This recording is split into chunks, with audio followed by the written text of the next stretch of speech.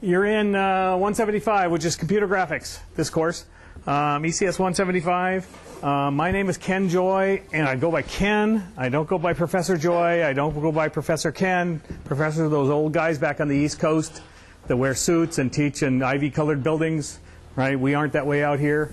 My TA for this course is Sebastian Ng, and Sebastian's back there in the far corner. You're going to get to know him really well, okay, by the time this quarter's over. I have my office here is all the information is on the sheet that you put out, so I'm not going to write it all down on the board too, or it's on this website. My office is 3045 in Kemper Hall. I have my office hours Monday through Friday, 11:30 to 1. And what I'll do is, if you can't make those, I mean, there's always somebody who can't make them. Can't make those, we can arrange something else for you, right? Just write me an email, and we can arrange another time. Sebastian's also going to be holding office hours. He's also a student, right? So he's trying to get his schedule together right now, but we'll have those out on the web very shortly. Okay, there's also a discussion section for this class this evening, late this afternoon. Okay, it will be held today. Okay, and we'll start going. Sebastian is a graduate student in computer science. He's a graduate. He's working on visualization and computer graphics, and he's been through this class before. He's been an undergraduate at UC Davis before. He's been through the wars. Okay, so tap him. He knows a tremendous amount about this field. And then you know, the website is where everything will appear. All your assignments, all the reference materials, everything for this course is going to appear on the website. So log on to the website, make sure it's there. Occasionally on the weekend, this website goes down because it's housed in Academic Surge, not in Kemper, and they take the power down in Academic Surge sometimes. Okay, occasionally it'll go down for a few hours. It'll come back up. You know, you have to wait for a bit, but occasionally on the weekend, this website will go down a little bit. The students have told me in the past. Okay. So this is a course in computer graphics, and I have to tell you what you're expected in this class. Basically, we will have what we're going to do is study the fundamentals of computer graphics in this class, and 3D computer graphics, not 2D or whatever. We're going to do 3D computer graphics, and the biggest thing that most students have in this class is that this class contains there's a couple difficulties here. This class contains mathematics, because we have to figure out how to move things around in three-dimensional space. So you're going to see more mathematics here than you've probably seen in many computer science courses. Okay, we have to move things around. It turns out it's pretty easy to do. It's all 4x4 matrices, which is why the GPUs in your laptops all do 4x4 matrices really well, that we can limit everything to 4x4 matrix generation or multiplication. And so we got to figure out how to move things around in three-dimensional space. So we're going to be doing some things like geometry and things like that in this course, and doing a little bit more mathematics than you sometimes see. We're going to be doing polynomials, not hard math, but a lot of math. And sometimes computer science students coming into this course tell me, you know, God, you're doing math on the first day. You're not doing CS. Okay, but you're going to see that. Second thing, to do graphics well, you have to figure out how light bounces off surfaces. Okay? And you have to look at surface models and color models and things like this. This is physics, okay? We have to dive into a little bit of physics here to figure out how light reflects off things and where the color models come from. So you'll see a little bit of physics. And then you're going to see a lot of computer science. We're going to have you build a small graphic system of your own, okay, what we call a hierarchical modeling system, and actually take this system, produce some cool pictures toward the end. And we're going to build this up as we go along in the class. Okay, so those are the things that that we're going to do in this class. We're going to move pretty quickly through it. But as part of it all, we're going to have to learn some software. We're going to have to learn. How many know Qt? I know it's been offered in some classes. You're going to learn Qt in this class. If you don't know it, memorize the faces of those people who just raised their hands. Okay. You're going to have to learn Qt. That's how we get the images up on the screen, put the buttons and sliders and things that we can manipulate up there. Okay, so that's what Sebastian is going to be lecturing on today. Okay, is some Qt. We'll provide you with some examples, etc. We're going to be learning OpenGL. You can kind of do OpenGL or DirectX. OpenGL is easier for us. than DirectX is. They're both effectively the same, except the calls are slightly different. Okay, but we will do OpenGL in this class. And the difference that I always tell my colleagues in computer science, the thing that we do that's different than most of computer science is that we write our software toward an API called OpenGL or called Qt. That's the end product, the thing that we used underneath it all. We don't write core all the way down at the bottom at the computer level, write drivers, et cetera, et cetera. We write toward this API. And so we tend to do higher level code in general. And what you'll find is you're going to write a lot of code in this class. It's a pretty overwhelming class for a lot of people because you're going to write a lot more code than you do in most other classes here. Okay, but it's going to be code that gets pictures out. The other difficulty people have with this class is the following, is that once you get your throughout computer science, and when I took computer science classes, once you get your program working, you're just about done. Okay, maybe there's a couple little things to change. But in this field, right, once you get your program working, your picture looks like crap. Okay? And that's when you have to start working, is after your program gets working. Okay? And those people in this class that decide to start the assignments the night before get killed. Okay? They get killed because it's that last process that takes sometimes 40, 50% of the time is to get your picture so that Joy and Ing actually like it. Okay? It'll give you a good grade for it. Because, that's one of the objectives here, is this is a visual field. We're producing visual images, right? We don't want them to look, awful. So that's one of the difficulties that people have in this field, is that once you get your program working, that's only step one now. Now you have to get the picture looking right, okay? And that's often quite frequently a much, much longer process than just getting the initial program working. So warn it, take it as a warning, okay? Now what I'm going to do is I'm going to give you 4 assignments in this course. The first one comes Monday. Okay, and it'll be due pretty quick, and it's to get up on Qt, get going, right? Get your first programs going, etc. It'll be probably 3 little pieces of programs to do. The second one, we start working on our modeling system and starting to write our modeling system. The third one, we learn, and we'll do kind of all polygons in our modeling system. Okay, the third one, we start doing curves and surfaces on. Okay. And doing smooth things, much smoother things. And we'll have to get the coloring system, the shading system right, etc. And then the fourth one is usually kind of a final project that we do that'll include a lot of all that we've learned all the way through the quarter. Fourth one is now. How do I do this? The first 3 are assigned during the quarter. Fourth one's the final exam. Okay, I'll usually give it 2 weeks before the finals. I'll make it due on the final exam. So everybody loves me because you don't have a final exam in this course. Okay, we do have a midterm in this course. Okay, we do have a midterm, and it'll be given about the 8th week. So that's not really midterm, but it'll be given about the 8th week. Okay, what I typically do on the midterm is I will give you out a week before a sample midterm. Okay, I'll give you out a sample midterm, which will look amazingly like the real one, okay?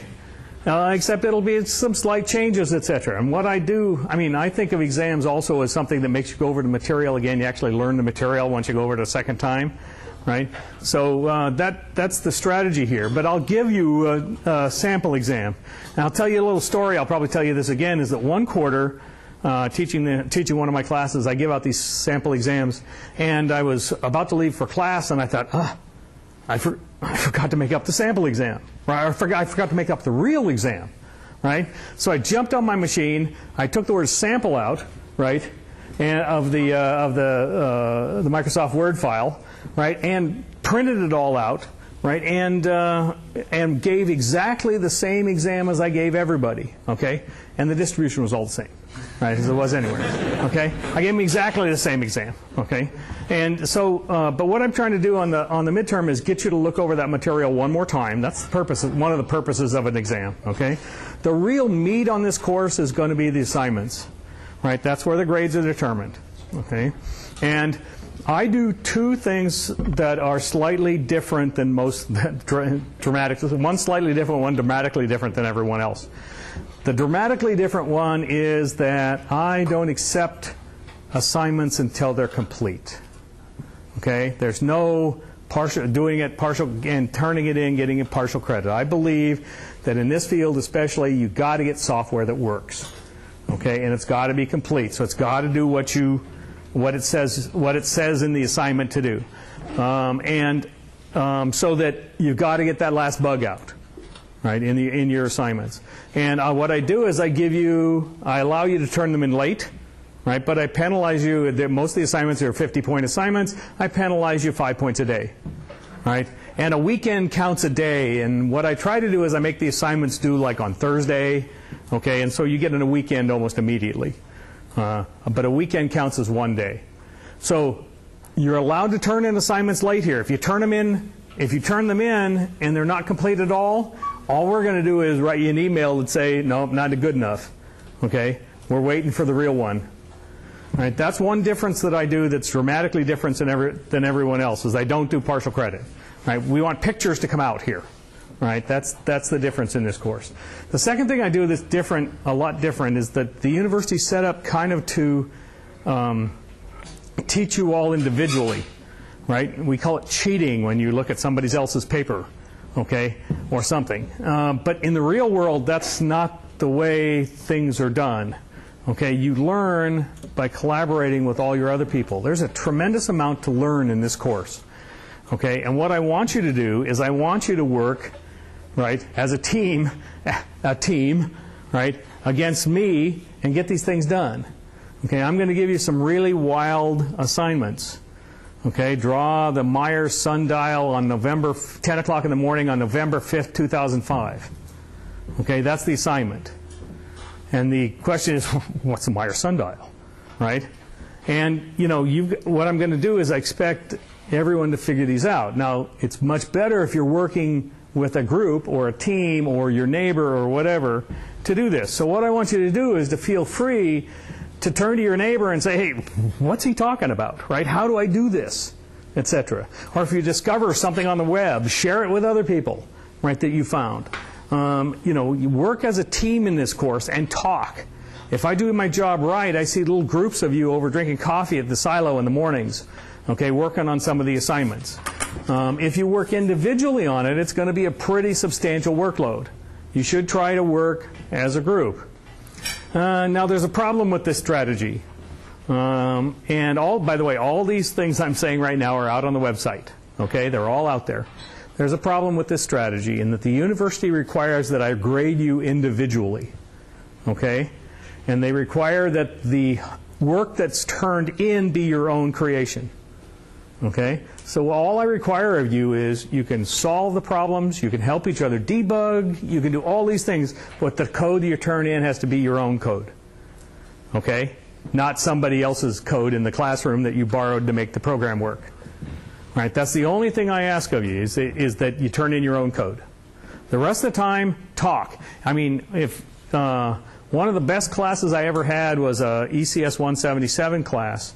And in that we have we call it interactive grading. They have to show me their program and how it works. And I went down one night and maybe half the class showed me their problems right away. They were done. They showed me them and yeah, it's good enough, good enough. And then that half the class, maybe 10 or 12 people, they didn't leave. What they did was they went back in to the room and they started helping the people who weren't finished yet. Okay? And I heard comments, come on, we got to get this, we can't let Ken win on this problem. And that's the attitude I want to see in the classes if I do my job right, is that these classes all talk to one another. It's a lot of work to do in this class, okay, a lot of work. Okay, let's see, where's the library? Which one? All right, here's the library. Okay, that's the library for this class. Okay, if you aren't going out on the library and you're not going out in Google and you're trying to find things, right, you're doing something wrong. If you're in that big, huge building in the middle of campus, okay, unless you're using the wireless trying to do things, you're doing something wrong. Okay, you're doing something. It should be bells and whistles going off in your head. Okay, the library is the net on this class. Every single piece of information we need is out there. okay, waiting for you. There's a lot of things in Google searches that people don't know, right?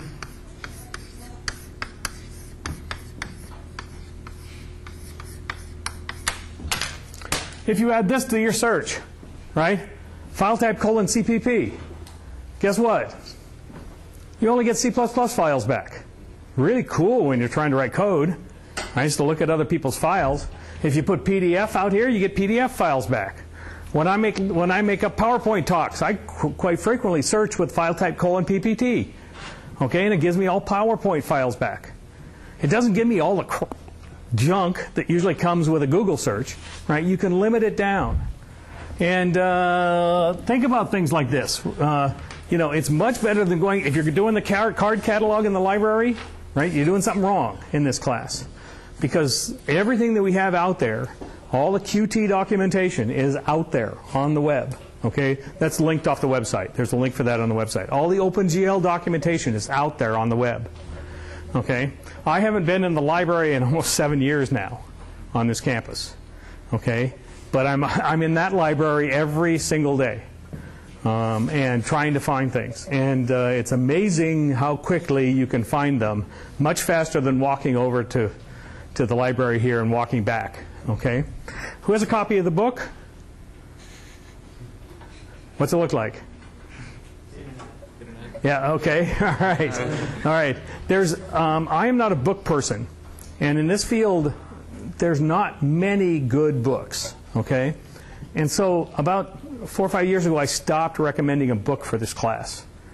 And what you should do is, if you are a book person, and there are book people in this room who like to look at the books to see what happens, there are some really good books out there, right? But what you should do is find the one that's right for you, okay? There's one called Hearn and Baker, right, which is a good, solid book out there. These, again, they're on the website, okay? They're on the website.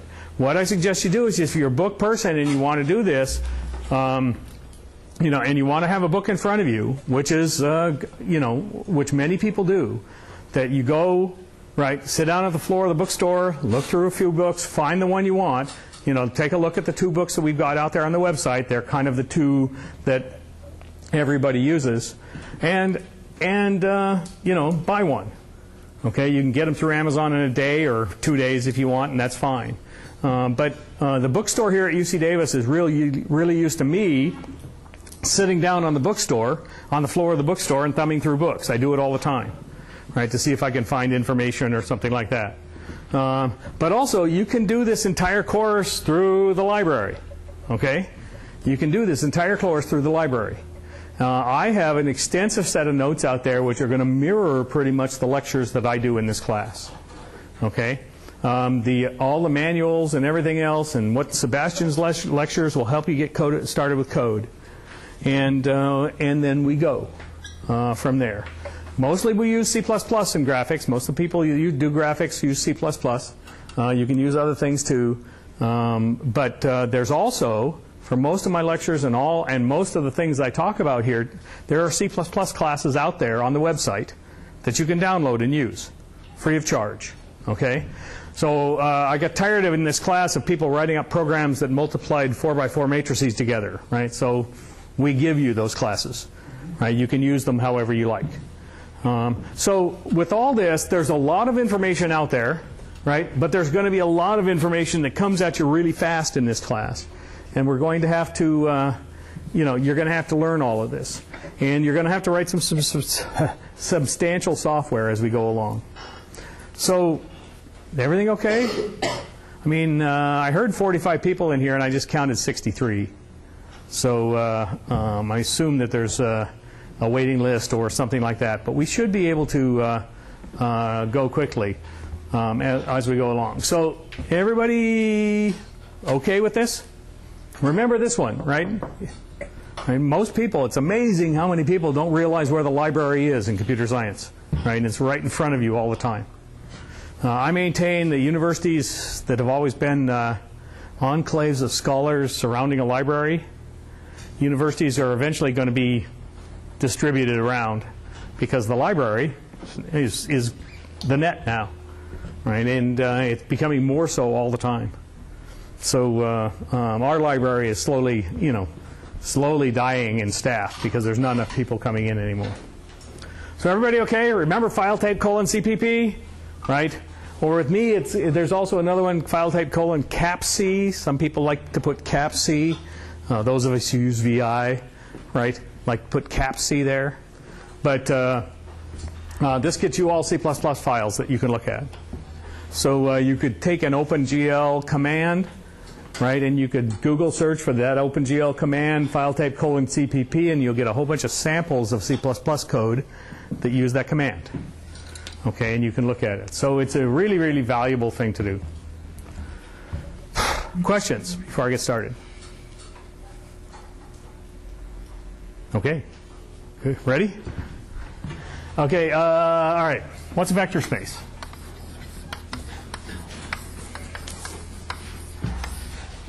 Anybody ever see this term before? Yeah, what, you want to take a shot at it? Space of vectors. Yeah. Close. You have objects which have addition, scalar multiplication, and scalar distributivity. Right. The way we think of a vector space is that, that was really good, right? Is that you can take any two things in your vector space, you can add them together, okay? And you get another thing in the space, okay? And then you can multiply anything in your vector space by a constant, and you get another thing in the space, okay? That's all. And then there's some rules to make it make sense, right? That's the way I always used it. You know, mathematicians always like to say the distributed property, the associated property, the commutative property. I mean, those things are there just there so things make sense. Okay? I mean, you want V1 plus V2 to be same as V2 plus V1, for example. Okay? You want this stuff to make sense. But in a vector space, you really have these two properties, right? You have two elements in your space. If you add them up, you get another one. Okay? And here's an element in your space. You add them up when you get another one. Most people think of vector spaces as vectors, right? Okay? I mean, you know, we have vectors, right, with the things with arrows sticking out. And, you know, that's what they think of as vector spaces. And vectors, spaces of vectors, are in general vector spaces. Yeah, they are, because you can add any two vectors together, right? And you can use the parallelogram rule and you get another vector. Okay, or you can add them component-wise or whatever. You can take any vector and you can multiply it by a scalar and you get a longer vector or a shorter vector or one in the opposite direction if your scalar is negative. Okay? And so most people think of vectors as vector spaces, but that's only one thing. Okay? And we use vectors in computer graphics all the time as directions. Okay? We use them as directions to point at. You're going to see me walking around with fingers sticking out of my nose, pointing at things, okay? One of the very first things we have to do in this class is figure out how to position a camera in three-dimensional space and take a picture of something, okay? Take a two-dimensional picture of that one thing. And placing that camera in three-dimensional space, we're going to have vectors running around, okay? Well, vectors kind of turn you into something that we call frames, okay?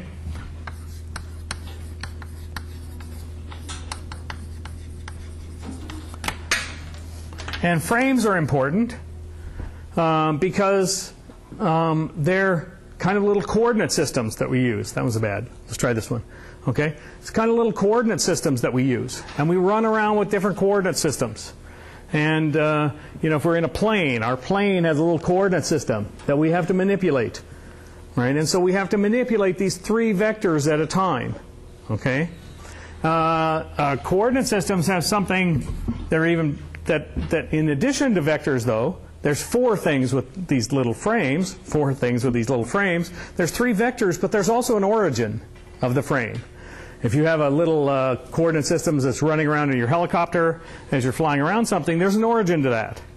And you have to keep track of that origin. And so we end up with things called points and vectors that we deal with all the time in computer graphics. Okay? We deal with points and vectors all the time. And there are properties with these little points and vectors that we use. For example, that if you take a point, here's a point, Here's a point P, and here's a vector V that if we take a point, I'm going to put little hats over my vectors so that I distinguish them. If we take a point and we add a vector, we get another point. Okay? We get another point Q, where Q here is kind of P plus V. Okay? Point is called you can add a vector to a point and get another point. Similarly, you can get a vector, V, by taking 2 points and subtracting them. Okay? Now, we already know we can add vectors over there. We can multiply them by scalars. You can also get a vector by subtracting 2 points. Okay, it turns out. And there's one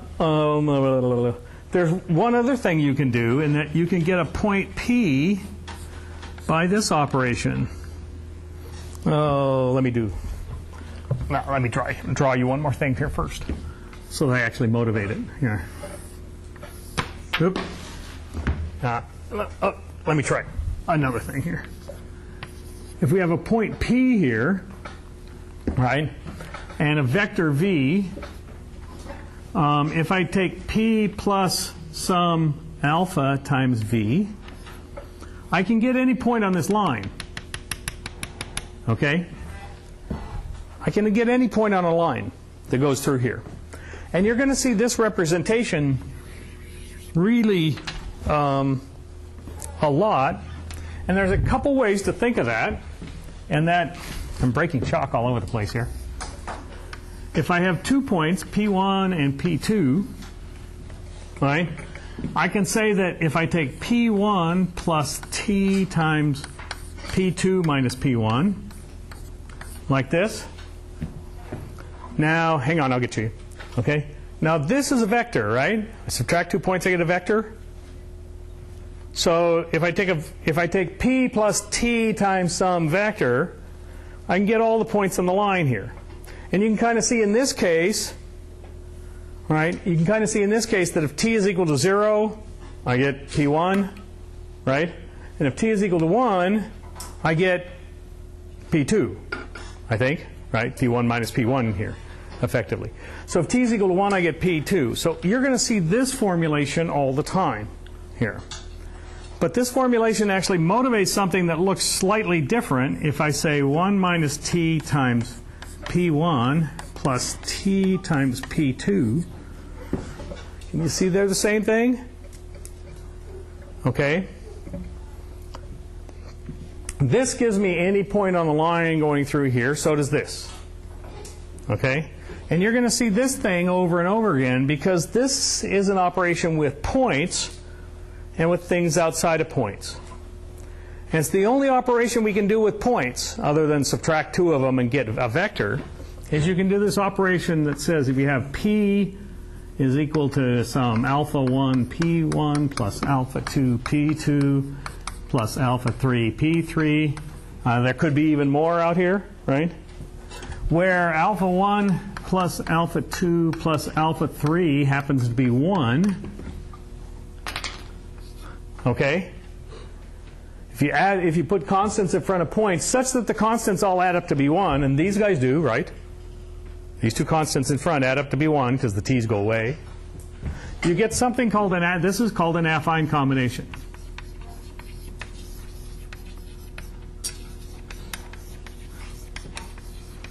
And the vectors plus the points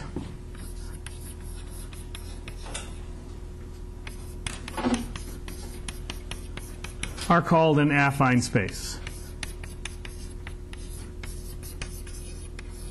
Now, this word affine is something that probably you haven't seen before, that you're going to come across a lot in this class, because this is the way we figure out points and vectors and combine them all together and everything else. Okay, so you're going to see this. Let's see. I had a question back here. Go ahead.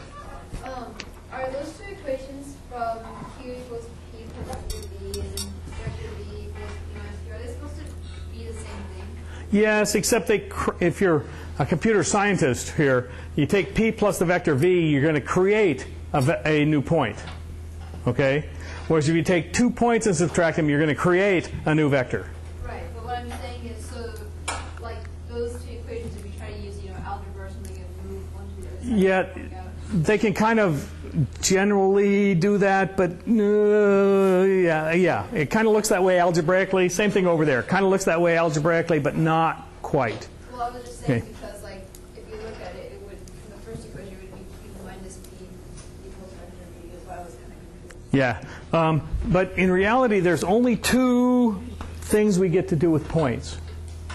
Okay, we can subtract two of them and make a vector. Okay, we can add a vector to a point, get another point, or we can do these affine combinations of points. Okay.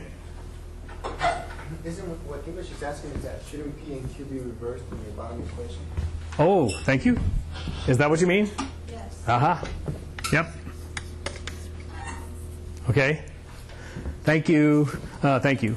By the way, please take Ken's Ken does not lecture, and it's not the Bible. When Ken lectures, it's not perfect. Okay. Please take my lectures with a little bit of grain of salt. I'll do this. So this affine combination, you'll hear me do this a lot as we go along. So let's go over here for a second. And I'll show you. Let's take a triangle like this. Here's P1, P2, and P3. And we quite frequently have to figure out a point here. Take any point in the triangle, P. Okay? And how do I write P in terms of the vertices of this triangle? And this is one of the problems we come up against in graphics all the time. How do I write P in terms of the points of the triangle? Well, you can kind of see that if I look at this vector here, if I look at the vector P2 minus P1, right? So let's look at a vector. Look at the vector P2 minus P1 and the vector P3 minus P1, which is this one. Okay? You can kind of see that I can get to P by going up here a certain distance, right? And then going over here a certain distance. So this is a certain percentage of the vector P2, P1, and this is a certain percentage of this vector, right? P3, P1, P3. And if this distance here, if say is alpha, how am I going to do this? I'm going to call this alpha 2, and this distance here is alpha 3. The length here, I can write P as I start at P1, and then I add on the vector alpha 2 times the vector P2 minus P1, and then I add on the vector alpha 3 times P3 minus P1. See it? And I get to P. Right, if I start at P1, I add on this constant times P2 minus P1, then I add on this constant times P3 minus P1, I get to P, I think. And if I look at this correctly and do a quick rewrite, this is 1 minus alpha 2 minus alpha 3 times P1 plus alpha 2 P2 plus alpha 3 P3. And if I call this one here alpha 1, right? Then what I get is P, this point P inside is alpha 1 P1 plus alpha 2 P2 plus alpha 3 P3, right? Where alpha 1 plus alpha 2 plus alpha 3 better be, I think it is 1. Okay? So this is something where I can write any point inside a triangle in terms of the points at the vertices of the triangle, okay, where these alpha values I put in front have to add up to 1. Okay? And it turns out that every point I pick inside has a unique set of alpha values for it. And so consequently, we kind of think of this as a coordinate system for a triangle. Okay? The alphas are the coordinates of points inside the triangle. Kind of weird. Coordinates usually don't look like this, but we think of it that way. You can see that if alpha 1, let's see, if alpha 2 is 0, right? If alpha 2 is 0, then alpha 1 and alpha 3 add up to be 1, and you get a point on the line P1, P3 here, etc. Okay? So it's a cool little system. These are called in the math world barycentric coordinates.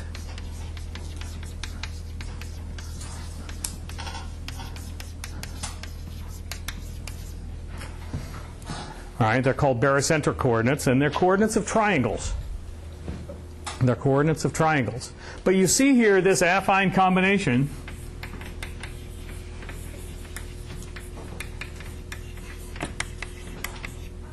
You see this affine combination sitting here.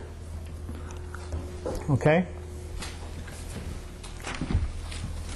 So affine combinations are kind of cool. Well, they're even cooler. Okay?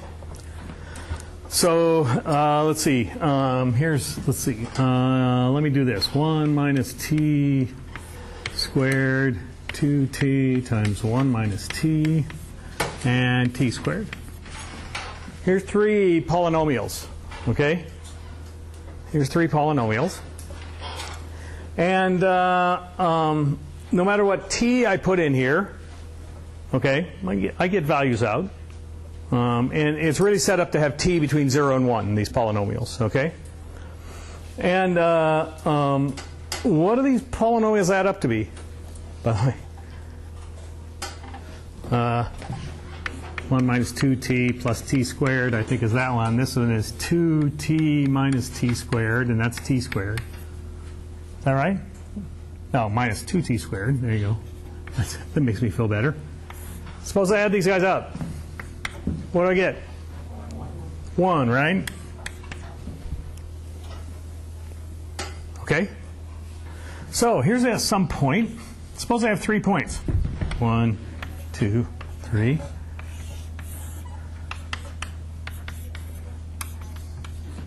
Suppose I have 3 points. Okay? And I write P is equal to, a new point, P is equal to 1 minus t squared, oops, P1, plus 2t times 1 minus t P2 plus t squared times P3. Now, this is an affine combination, right?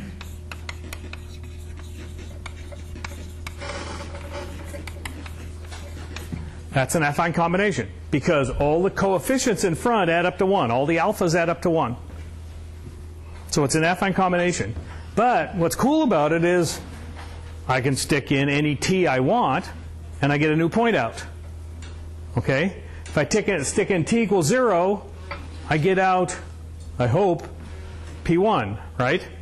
Because t equals 0 makes this go away, t equals 0 makes this go away, I get P1 out. If I stick in t equal 1, okay, I stick in t equal 1, I get P3 out. If I stick in other things, I get, right, something out. The university's saving money on chalk. I get other things out, and I get a curve, okay? And I get a curve out, which is actually kind of cool from this affine combination because I can put any t I want in there, okay? And these polynomials in front actually have a name. They're called the Bernstein polynomials. If you take a probability class in statistics or in mathematics here, you see these all over the place, okay? They're called the Bernstein polynomials. And they can be used to make curves, okay? This one happens to be, you'll see this again in your first, next time. I'll lecture again on this next time a little bit. This one happens to be a parabola, okay? It happens to be a parabola. So here's a cool way of generating parabolas. But I can do this again, right? Let me do it again.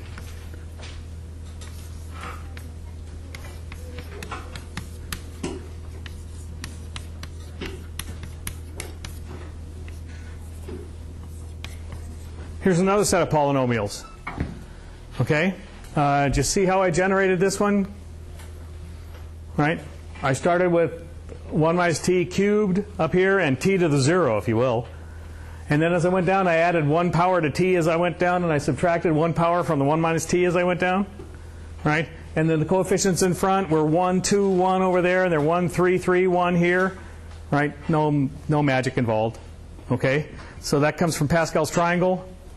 Okay? But if I do this,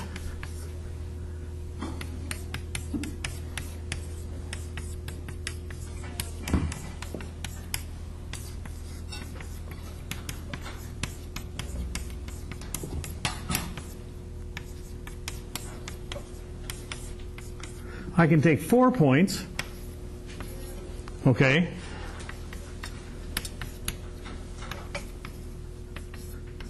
and guess what? I can put in t's from 0 to 1. I think it's pretty easy to see that when t is 0, you get P1, and when t is 1, you get P4. Okay, and I put in t between 0 and 1, I get some curves. Okay, some kind of curve. And it's not too hard to see. It's a cubic curve here, right? Cubes running around. Okay, you can have a lot more fun this way. You can have a lot more fun this way. You can have P1, P2, P3, and P4, and get something that looks like that. Okay, you have a lot more fun with 4 points than you can with 3. 3, you always get a parabola. Okay, but I'll show you how you take 3. I'll show you Monday how you can take 3 and make it. In 1972, there was a fellow named George Chaikin who actually lectured at the University of Utah. He said, hey, I have this cool idea, right? And I'll show you the cool idea. I mean, I have this really cool idea of how to generate curves. And all he was doing, it turns out, was generating parabolas, right? And piecing them together, right? He could generate these curves by piecing parabolas together, really in a cool way, okay? And that, everybody said, wow, that's really neat. Unfortunately, we don't have enough memory and computer power to actually do the things you want to do. And then in the 1990s, all of a sudden, when computers became faster, these things came back out as what we call subdivision methods. Again, I'll do a little bit on this on Monday. And now we have subdivision surfaces and all those characters you see in Up and Toy Story. Not Toy Story, that wasn't done then. And some, yeah, the last Toy Story it was. But all those things are generated with what we call subdivision surfaces, okay, which came from George Chaikin's lecture in 1972. And you can see I have things out there on the web for Chaikin's algorithm and all. So what I kind of wanted to show you here was that these affine things are cool. We're going to do a lot of stuff with affine things. There's points and there's vectors. They don't get to freely combine. We have to combine them in only a few ways. You subtract 2 points, you get a vector. You add a vector to a point, you get another point. Or with points, you can do these affine combinations. And these affine combinations give you other points. But it has the caveat that all those coefficients in front have to add up to 1, which is sometimes a pain in the neck. Okay? And we use these things over and over and over again in computer graphics. Okay, let me do this one really quick. I've got 5 more minutes. Let me do this one, and I'm going to blow you away, okay? Not really. Here we go. Let's expand this thing out, okay? It's a mess, all right? Let's expand it out, and it's going to be a mess here. But it's going to be 1 minus 3t plus 3t squared minus t cubed times P1, okay? And you get 3, let's see, you get 3t minus 6t squared plus 3t cubed times P2. Still with me? And you get 3t squared minus 3t cubed. Still okay. Times P3 plus t cubed times P4. Okay? Okay with everybody? Okay? This is equal to, how am I going to do this? This is equal to 1 minus, don't copy this down, right? 3t, just watch. It's just simple algebra. It's t cubed times 3t 6t squared plus 3t cubed 3t squared minus 3t cubed t cubed vector matrix, right, times P1, P2, P3, P4. Okay? This is a trick we use all the time. You're going to see me do this a lot. Okay? All I'm going to do is take that polynomial thing or something, and I'm going to turn it into, this is just a dot product, right? A 1 by 4 vector, a 1 by 4 matrix times a 4 by 1. Okay? Okay, now, you ready for this one?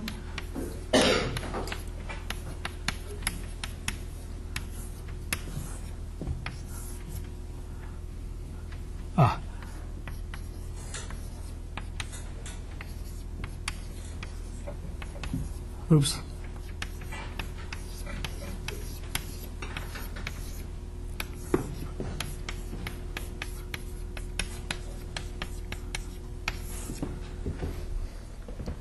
Okay? Now that, it works, right? If I take this times this, I get that. This times this, I get that. Okay?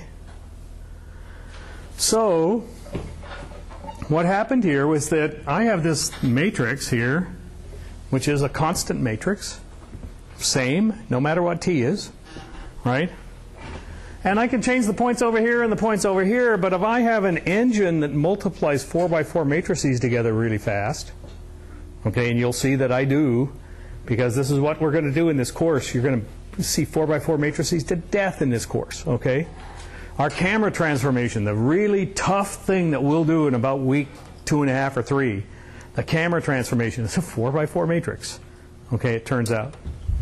But if I have a 4 by 4 matrix engine, all I have to do is modify this thing, right? And I'm off. Okay? And I can code this up as a 4 by 4 matrix thing. I can code it up in parallel. I can do all kinds of stuff with it and make it really fast. And so here we go from affine to all of a sudden we've got to change these, always our math things into computer things, right? Changing this into computer things, if I look at it as far as matrices, is actually easy. Okay? The other thing now, the thing that'll blow you away is, what was that? What if I was to ask what the derivative of this curve was? Okay, it turns out that there's lots of principles of these curves you'd like to know. These curves, by the way, are used in the CAD industry all over the place. Your car was designed with them. Your vacuum cleaner, right? The microphones probably in front of you were designed with them. Okay, they're all over the place. These things are used. So what if I wanted to find the derivative of this thing? Okay, how do I find the derivative of this thing? Oh, that's easy. Derivative. The derivative of that curve is 0, 1, 2t, 3t squared times this matrix times that matrix. Okay, all I have to do is differentiate the first one. It just drops right out. Okay. And we in computer land love these things that are based. Here I've got this complete cubic curve that I've done, and all I need to know is 4 points. Okay? And we love it when you can do continuous things and you can drop them down to discrete things, right? Only a few points and do it. We love that in computer land. And that's what these things are good at. So, it turns out that these polynomials form the basis of a vector space. Here we go again, right? They form the basis of a vector space. And you can get any polynomial by a combination of these. Okay, usually we think you can get any cubic polynomial by a combination of just these, right? But these guys form a basis, right, of that vector space. There's another vector space that pops out. The space of 4 by 4 matrices is another vector space. You can add them together, you get 2. Right? You get a new one, a new matrix. You can multiply by a constant, you get a new matrix, another vector space. Matrices are going to be a little fickle for us, though, because when you multiply matrices together, it depends on which order you multiply them in, okay, as to the result you get. And that will cause us problems as we go along. We won't just be able to multiply them in any order. You'll see. Okay? So, lots of stuff today. What I want you to remember out of today's lecture, put in the back of your mind, we're doing vector spaces all, 22A, we're doing it all this quarter, right? Everything we do. And then the word affine, put it in your head. That little thing that says we can take points and put coefficients in front of the points, multipliers in front of the points. So as long as the coefficients add up to 1, we get another point. Okay, we're going to be using that over and over and over again this quarter. And I will see you on Monday, I think.